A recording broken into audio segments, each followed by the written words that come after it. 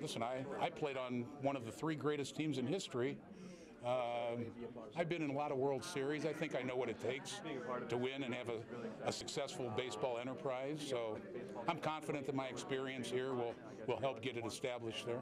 I'm actually hoping that Israel baseball succeeds and becomes to the same level as maybe a Japanese or a Mexican Pacific League, a Dominican League, where the best players from around the world can come and play at a very high level. This would be very good for Israel. It's a new professional sport. It would be a third major sport in Israel after soccer and basketball. It would be a means of bringing investment and additional tourism to Israel. We also thought about it in terms of it being good for baseball, the internationalization of the game and the degree to which baseball now truly is an international sport.